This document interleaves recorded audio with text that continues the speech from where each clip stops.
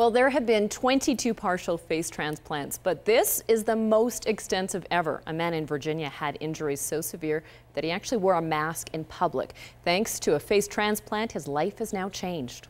His high school photograph. Richard Lee Norris graduated from high school in Hillsville, Virginia back in 1993. 4 years later, this picture shows how much of his face was blown off in a gun accident. And you can see the individual as he lived for 15 years of his life behind the mask.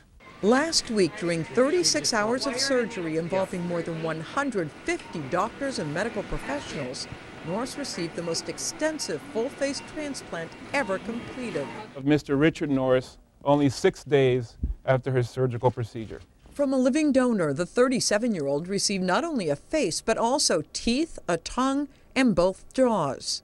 He's moving his jaws, opening and closing his mouth. He's on a clear liquid diet. He can move his tongue. He can open and close his eyes. He's beginning to feel his face. He's actually looking in the mirror, shaving and brushing his teeth, which we never even expected.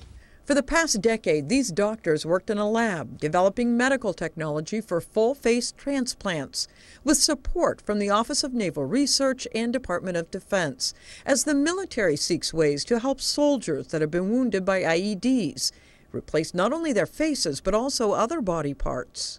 I have never seen anything this remarkable. The dream is finally realized.